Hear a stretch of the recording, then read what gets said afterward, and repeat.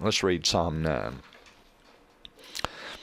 I will praise thee, O Lord, with my whole heart. I will show forth all thy marvelous works. I will be glad and rejoice in thee. I will sing praise to thy name, O thou Most High. When mine enemies are turned back, they shall fall and perish at thy presence. For thou hast maintained my right and my cause. Thou sattest in the throne judging right. Thou hast rebuked the heathen. Thou hast destroyed the wicked. Thou hast put out their name forever and ever. O thou enemy, destructions are come to a perpetual end, and thou hast destroyed cities. Their memorial is perished with them. But the Lord shall endure forever. He hath prepared his throne for judgment, and he shall judge the world in righteousness. He shall minister judgment to the people in uprightness. The Lord also will be a refuge for the oppressed, a refuge in times of trouble. And they that know thy name will put their trust in thee.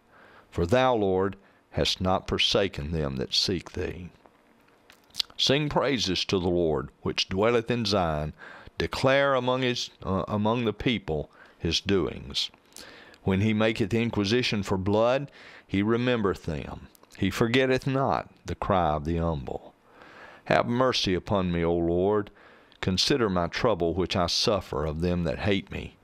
Thou that liftest me up from the gates of death, that I may show forth all thy praise in the gates of the daughter of Zion. I will rejoice in thy salvation. The heathen are sunk down in the pit that they made. In the net which they hid is their own foot taken. The Lord is known by the judgment which he executeth. The wicked is snared in the work of his own hands.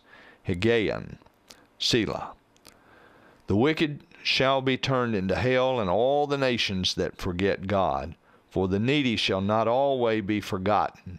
The expectation of the poor shall not perish forever. Arise, O Lord, let not man prevail. Let the heathen be judged in thy sight. Put them in fear, O Lord, that the nations may know themselves to be but men. Selah.